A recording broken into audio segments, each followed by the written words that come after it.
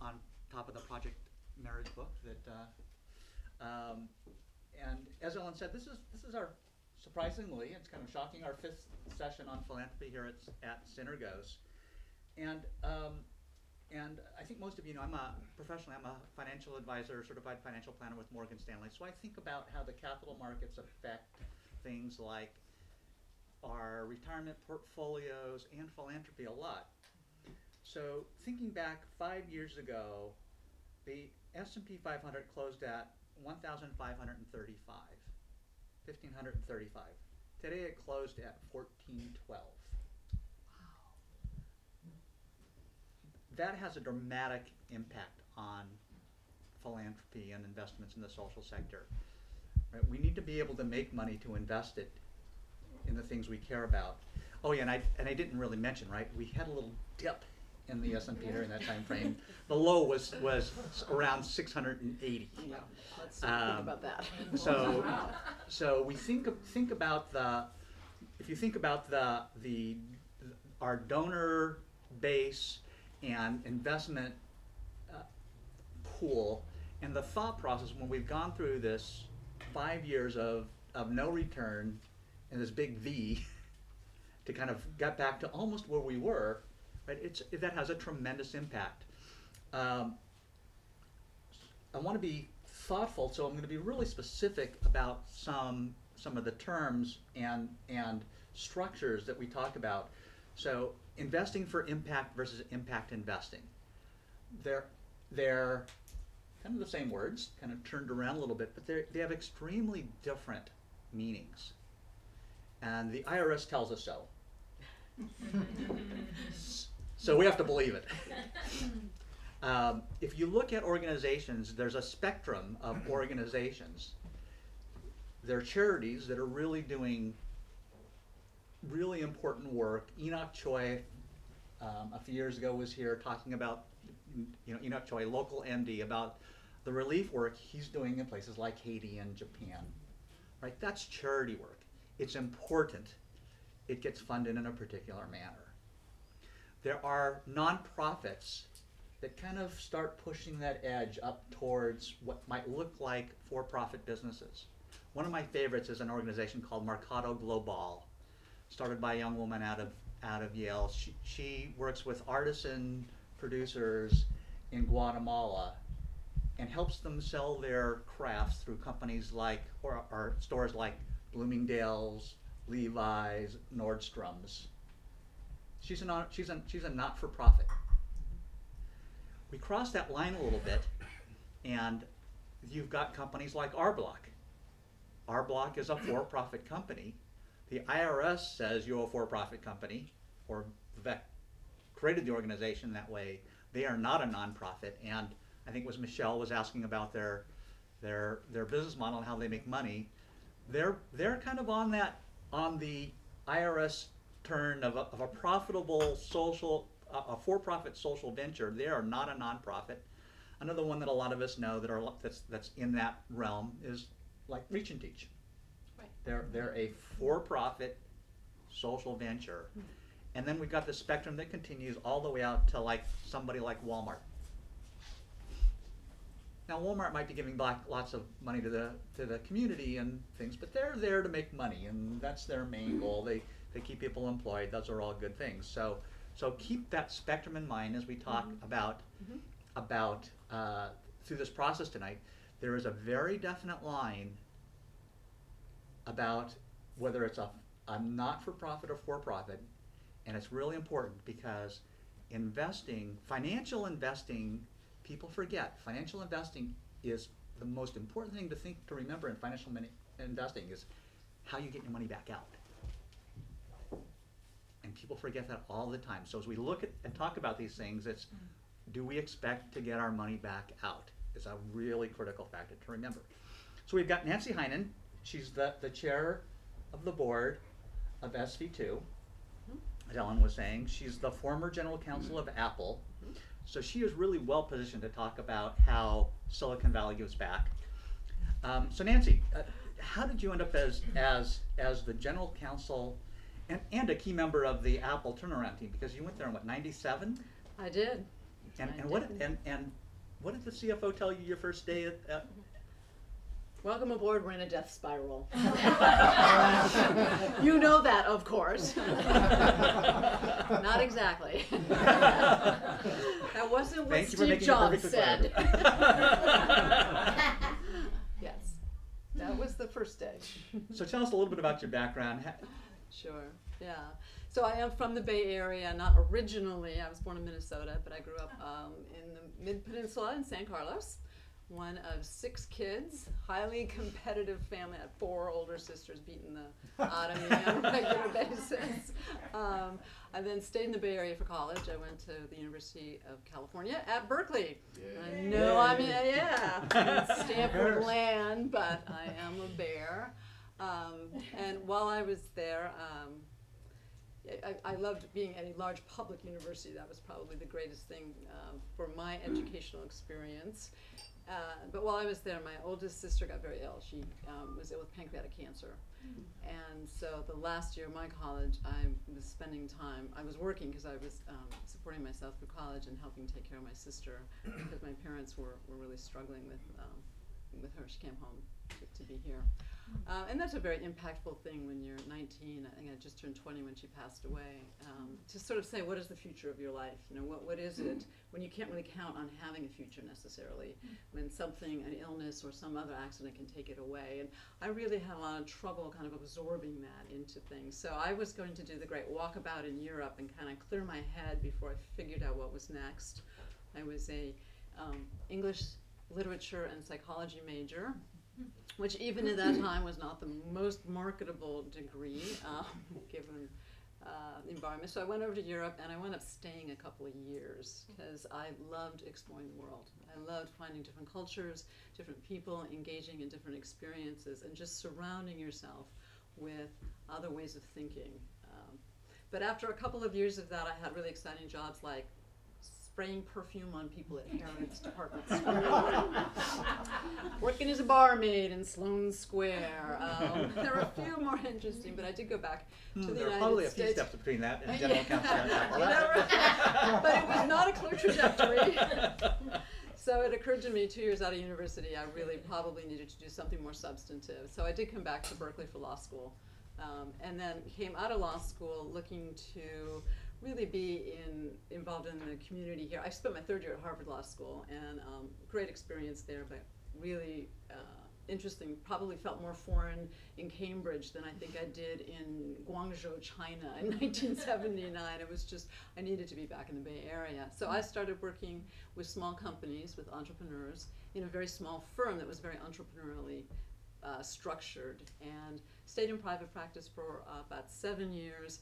And then my little firm that was really fun merged with a really great big firm, and that was not as much fun or interesting. And I took that opportunity to decide to go in-house as counsel at a company called Tandem Computers. And Tandem was right down the road from this other icon called Apple. And Tandem had the beer busts, and they were an enterprise company, whereas Apple was on the more consumer-oriented time at the time. And had a great experience rotating through a number of different areas, learning manufacturing, learning sales and marketing, learning the operations, running all their subsidiaries, working with a really incredible board of directors, really great experience. But Tandem was really struggling, and the layoffs and the right sizing and the downsizing and all of that became really, really tiring. And so I was just sort of thinking, well, what else would I do? And it turns out there was another computer company that had failed miserably in hardware called Next. So it turned out they were trying to be reborn from the ashes of failing as a hardware company, as a software company. And so Steve Jobs recruited me to be the general counsel of Next. And then in the irony of all ironies, 3 years later, we sold Next to Apple. And the prodigal son, as they kept calling it, did not return right away. He went off to this other company he was CEO of called Pixar. And he was running what's probably the most successful animation studio in history. And I was trying to figure out what was next for me. And about 6 months later, he was at Apple. And 7.5 months later, I was at Apple. because he told me he had a strategy, and the strategy was to get the computer company reinvigorated, to make compelling computers that we would re-enter the spaces like the teachers, like education. They were hanging on, but just their fingernails were on the ledge because they just hadn't had products that were compelling before. And we were going to re-enter the consumer space. And he also had a pitch, because Steve was the greatest marketing person in the planet. And the pitch was, you know, here's our strategy, here's where we're going with the products. We're going to know in a year if it's going to work. If it doesn't work, we're not to blame because we didn't screw it up. And if it does work, we'll make history. So would you give me a year? So I did. And we did make history, and we turned it around. And while I was there, we created the world's fastest growing retail chain. So I got to learn how to create an entire retail chain that's really just created an entire new experience around retail. We really reinvented digital entertainment and made a lot of great new, made kids actually pay for digital downloads, which was groundbreaking, because this was in the era of Napster, and everything on the internet had to be free, and we had to create a model that was going to be compelling enough that people would pay for content online. And then we got the Mac business back to incredible strength. So we did the Mac business, we did retail, and we did music, and that was a lot. So after 9 years, I was tired. And we had 2 kids who were teenagers, becoming teenagers, and I had a very wise friend tell me when they were young, and I was sort of angsting as a parent, they're going to need you more and want you less when they're teenagers. Because when they're teenagers, you have to be there when they want to lean in. It's not when you happen to come home from your last trip to Japan. So I took the opportunity to go home and check in with the family. My kids were just starting at Sacred Heart Prep and Recorder Madera School, and then started kind of moving around, and that's how I moved into the next phase. So I think your background clearly qualifies you to be a spokesperson for Silicon Valley. I've seen the ups, the downs, the smalls, the large. I have managed hundreds of employees, and but we can't let you off. We can't let you off without asking this question, or asking you to tell us your favorite Steve Jobs story, or at least giving us the look. His look? Yeah. Stare. Really? That's the best you could do? So moving on. So SV2 is moving on to the topic. So again, right? We're done with Steve imitations for the night. We might ask you later. Maybe after a few more glasses of wine. There you go. So I think you called SV2 a strategic venture philanthropic fund. Right. So how did it start, and what is a strategic philanthropic fund? Yes. Okay, so SV2 started about 15 years ago, and the founder is Laura Arriaga Andreessen, and she was a graduate student at Stanford, trying to figure out, with the internet coming in, her husband is Mark Andreessen, who pretty much founded Mozilla, the web browser, Netscape. But how are you going to bring these incredible tools into philanthropy? What was going on? How could you connect other people? How could you bring the new models that were coming to play in the for-profit world into creating greater communities around giving? And I think she also observed what we have is that people want to be more engaged, that the engagement in what you're doing is the thing that makes the difference between writing a check and passionately carrying something forward. And so she founded SV2 in what we consider the venture capital model. And the reason it's that model is it involves not just capital, but advising. So much as the venture capitalists will fund a small company, they also take board seats. They help them with their strategic planning. They help them figure out what their revenue model should be. Is there a fee for service available? They take them through the business rigor that allows them to become a great organization. So that model has been applied in the social sector, where you aren't necessarily getting a return on your investment, but you are getting a greater return in the social impact of the causes that you're funding. So we do make grants. We are a grant-making organization. So SV2 is a nonprofit. It's a nonprofit, and what we do is we accumulate the partners each year. They have $5,000 that they contribute to the partnership, And from that, we make 3 grants each year in 3 different areas: education, the environment, and international development. And we actually are this year adding health, because there is so much innovation, so much need, because our healthcare system is not working as any of us desire or intend. And there's a lot of solutions that are being proposed. So we're gonna bring some of our energy, money, and talent to healthcare now. So education, In the Santa Clara Environment. and San Mateo counties. environment, Local, international international development, development, and health. and health. Health So in the US, health locally. Yeah, I think we'll be looking, we Are just kicked it to off be last defined. week. It's to be defined, but we are being defined. being defined, yeah. Because we have this engaged advising model, we work with organizations that are based here, because we have a 3-year period in which our grants are given out over 3 years, and our advising teams are formed and advise them over a 3-year period. And much like the VCs, our goal at the end is they are sustainable. They've figured out how to get enough capital on the financial side to keep running, and that they're able to then scale and reach the bigger impact that they want. So we really build their capacity. So I know one of the big kind of allures of SV2 to you was really about this building capacity and building great organizations. Yeah.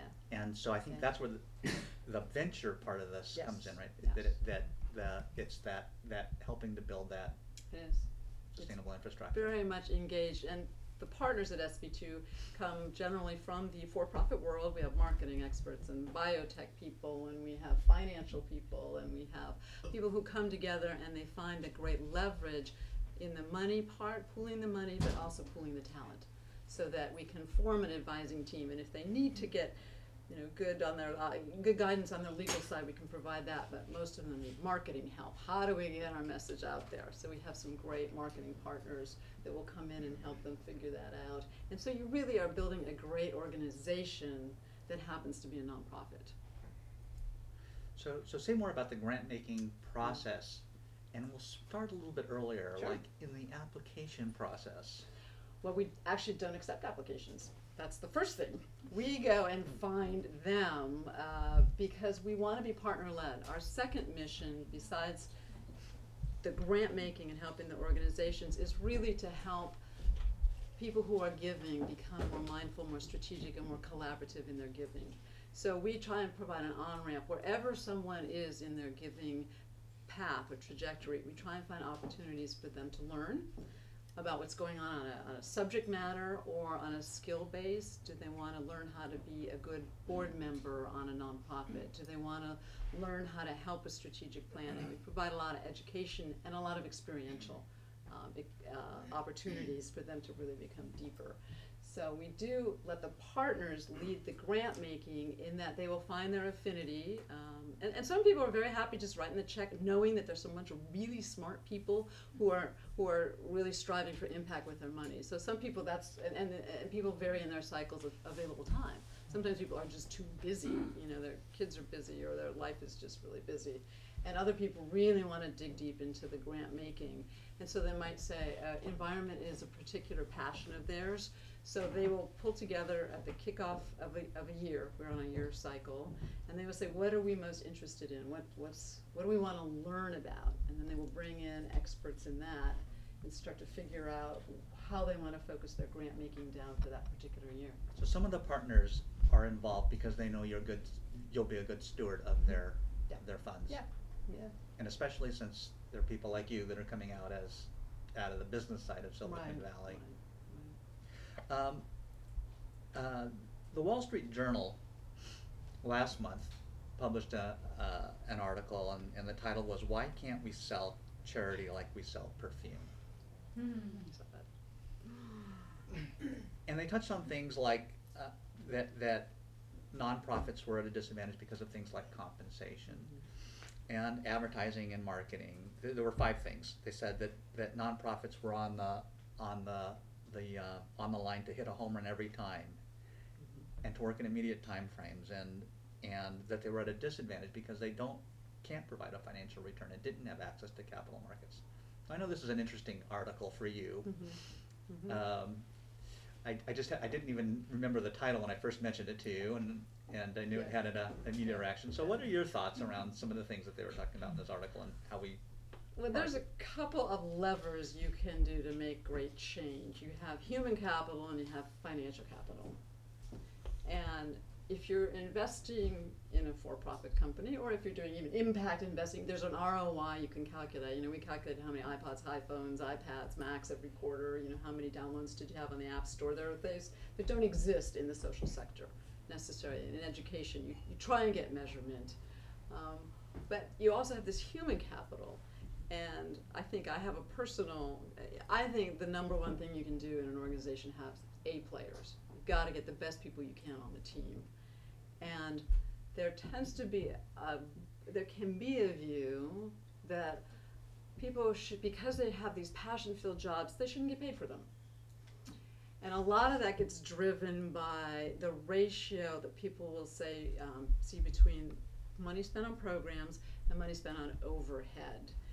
And I think there needs to be more metrics than just a program versus overhead, and seeing whether you're getting the impact you need. If you bring in an incredible marketing person who can make you be more successful in reaching more donors, in getting your message out and getting more impact, that person deserves a living wage. And sometimes, especially in the Bay Area, they don't even, it's very hard to justify that. So, and this is a personal view that others have espoused, and I think this article in the Wall Street Journal said, why do we punish people who want to go into nonprofits? You have them, their tenure becomes so short because they need to live at some point. They can't get a living wage practically. And I think there should be some rethinking about, is this organization having the social impact it is targeted? Is it moving the needle?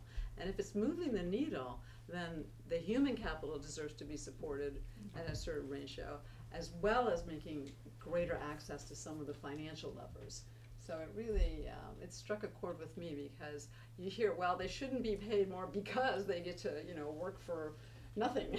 Because they have these passion-filled jobs. I'm like, I had a passion-filled job at Apple and I got paid pretty well.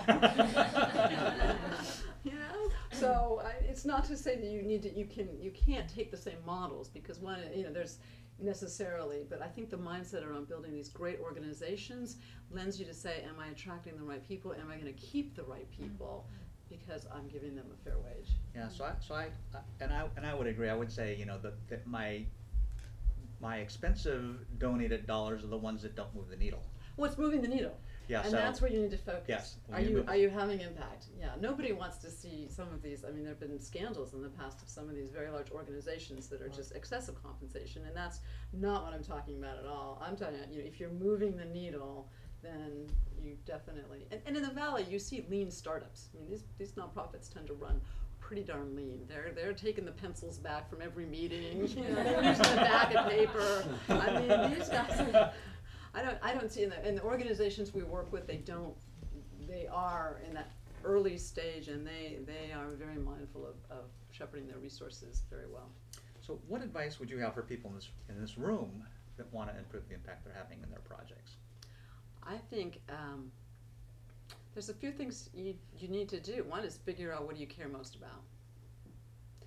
And how do you want to be involved? And for some people, it's fine to identify great organizations and say, I'm going to cheer them on. That's great. And there is nothing wrong with that, because we need a lot of that. The problems are so complex. And the solutions, there's a lot of great solutions, but there's so much less resources. I mean, the government isn't going to come through on a lot of this. A lot of the resources, Jeff just pointed out where people are in their giving. And it's a challenge. It's a big challenge to find adequate. So are you finding the things that you care about? Are you willing, do you have the time to go deep into whether something is working, and how are you going to know it's working? So can you take the time to learn about, how do you measure outcomes? How do you know if this is really having the impact? That's one of the things we like to do at SB2, is help people learn, how do you measure and evaluate social return? Because it's not as easy as how many iPods did you ship and what's your gross margin. Mm-hmm. Yeah, dollars are easy to count. Dollars are easier to count. Yeah. So how would somebody in this room become involved in SB2? So SB2, we love to have people come to our meetings. And I'll reinterpret that question for you. How can we help you? Well, we'd love to have people come try us out and just see what we're about. We send out email, all sorts of events. We have grant rounds. We do a first Friday that's just an educational event on a topic of interest. We love to have people just get on our email newsletter and see if they're interested in popping in. We have a fall meeting where I met Jeff. We have a spring meeting. We try and bring in really thought leaders in different the areas we focus on that are really telling us what's new, what's happening, what's kind of the exciting things that are going on, and what maybe isn't working so well.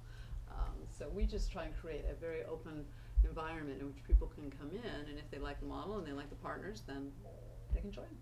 So it's sv2.org. sv2.org. It is.